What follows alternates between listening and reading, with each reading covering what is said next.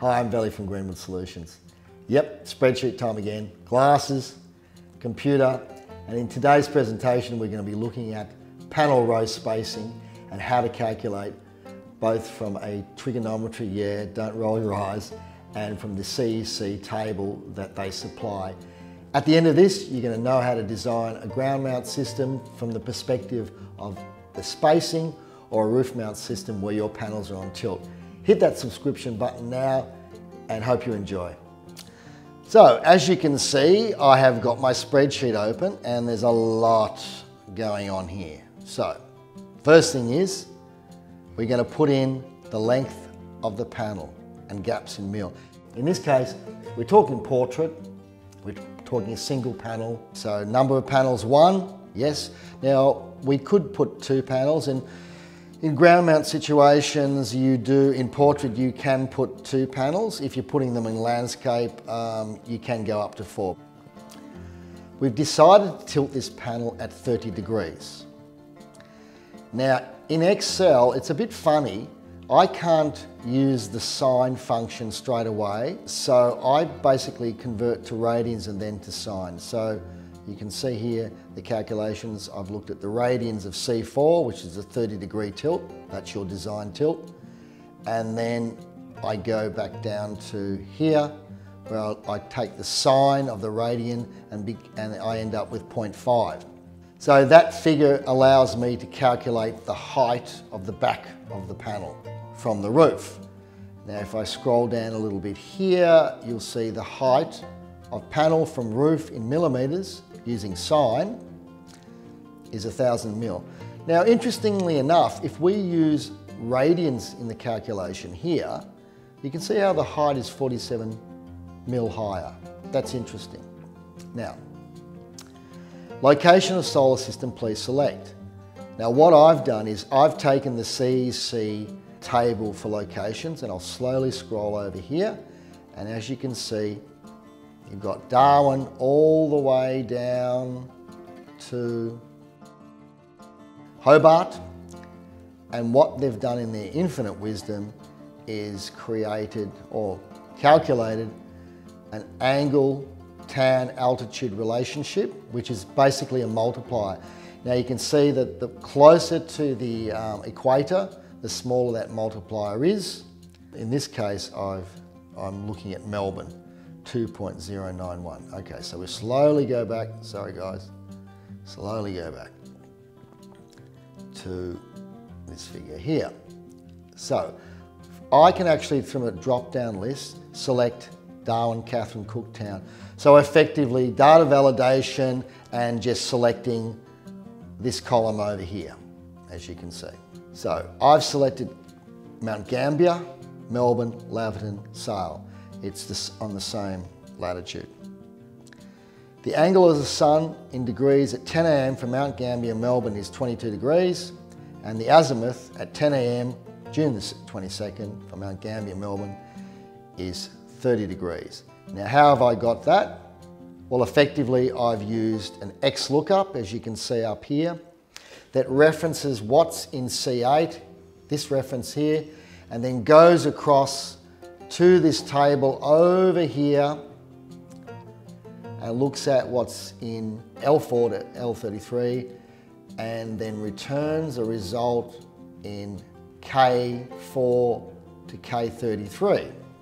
The reason I've included is because on this side over here, I've done a separate calculation that allows you to input the azimuth and altitude yourself, and you can look at the difference. So let's go back.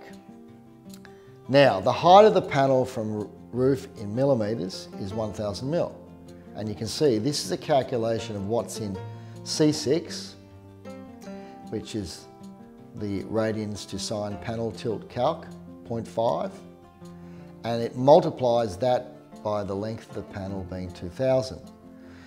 Now if we go to formulas and we trace the precedence, you can see what's being used. Okay, now I've also included a row space multiplier because this allows me to give a little bit of a buffer when it comes to the row spacing.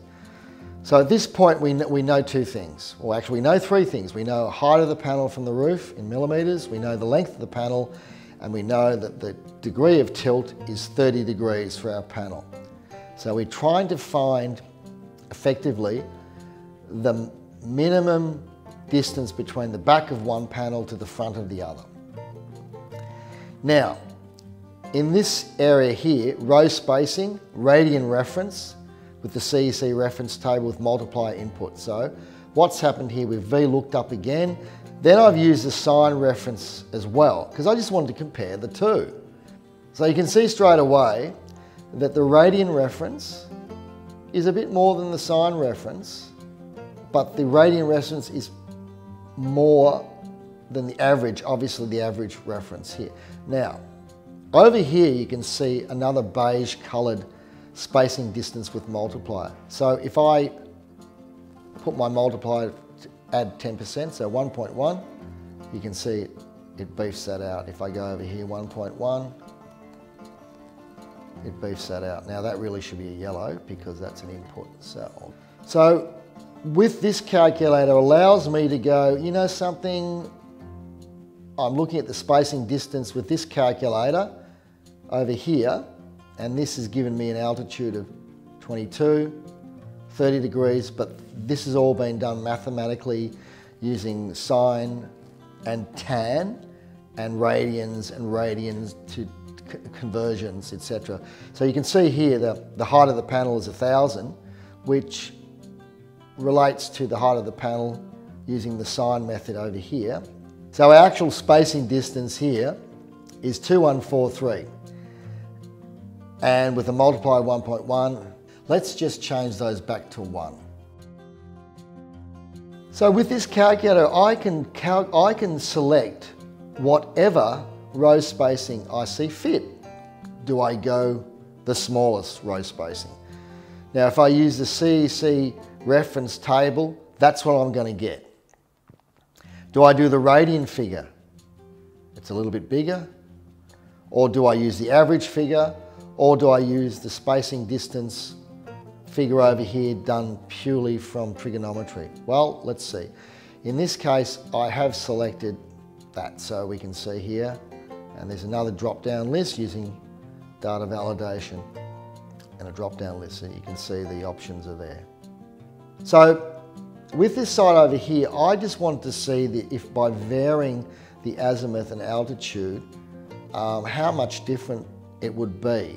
But in this case, I've got the same azimuth and altitude. Now, the CEC have put in their own figures, but I want to check out to see if they were accurate. So I did find a website, and this is a very interesting website here. So I am going to look at Melbourne, so we'll type in Melbourne, Victoria, Australia. Okay, this is actually a great site. The year is 2020, and we go to June, and we go hit go, and that'll give you the current altitude, sun distance, solstice. But what we're interested in is what is the figure in June the 22nd, which is the shortest day of the year, which the CEC references in their tables. That's what their calculation's done, so we go there. Now if I bring that in there, and I love this. It's funny, it's a little bit counterintuitive because usually you'd think east is over there, the morning, but they've done it the other way. So you can see it if I go to 12 p.m. You can see that the altitude is 29 degrees and the 6 degrees off true north. And we come down here, we go to 10. I'll try to get as close as here we go.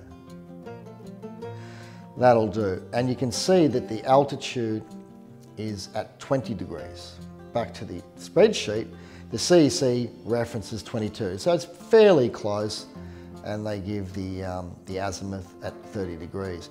When you do the calculations here, you basically have to subtract the 30 degrees from 90 degrees to get a figure to play around with for those who are interested in those calculations. So let's have a look and see. We trace the precedence, and you can see where that comes from.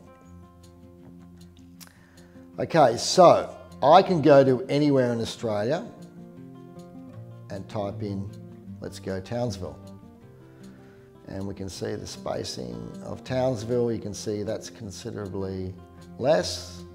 Now, don't look over here because I haven't changed the altitude and the azimuth, which I'll do now, to 38 and 36.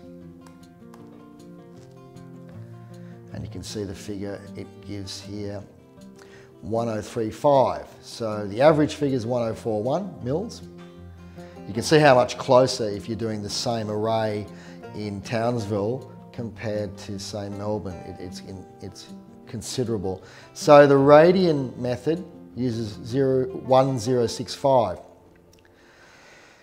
The pure CEC method uses 1017. The average is 1041, and the method using pure trig uses 1035. Now, if you want to apply a multiplier for a buffer, and remember when you're designing ground mount systems, you have to allow for transportation between the rows for installation purposes, etc. In a lot of cases. So which spacing to use after correct? And I'll use, let's say, 1035 for that. And you can see off you go. So this spreadsheet also does an area calculation simply by doing some calculations on the panel width and the spacing between, what sort of gaps, your east, west, north, south pathways, and then converting that into meters squared and also into hectares.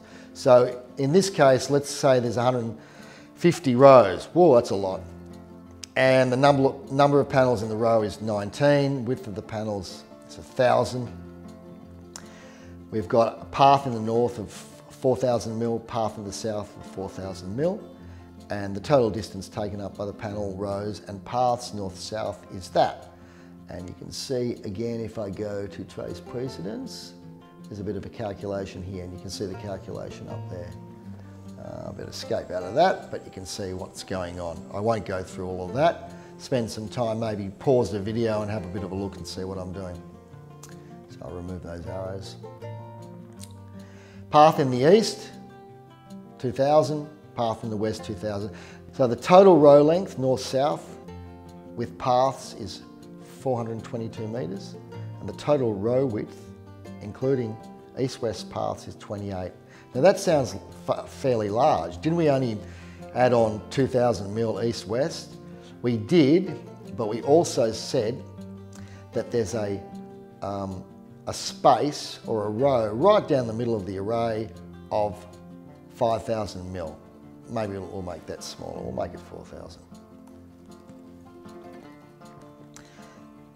And we can see the total area here is 11,586 square metres, which is a total of 1.16 hectares. Panel wattage 400, size of system is 1.140. Now, I've done a little calculation down here also, the amount of water that can be collected based on rainfall in your area, but that's for another presentation. So I found the Soundpath program. Now previously I've only seen static pictures, but this one actually shows you where the sun is in relation to different times of the day and different times of the year. So if we look here, it's at 10 AM and I've tried to be, it's in Melbourne, so you can see the map. Now it is the day of the year. Yes, it's 2014. For some reason I can't get a more recent day, but it should be pretty similar. It's on June the 22nd, so shortest day of the year. And you can see here what's happening. So time of the day, and you can see what's going on. This is a great little program. So let's go to 9:30 and you can see, let's go back to 10 o'clock and you can see at 10 o'clock, it's around about 20 degrees and we had on our calculator about 22. Now, I will show the whole lot.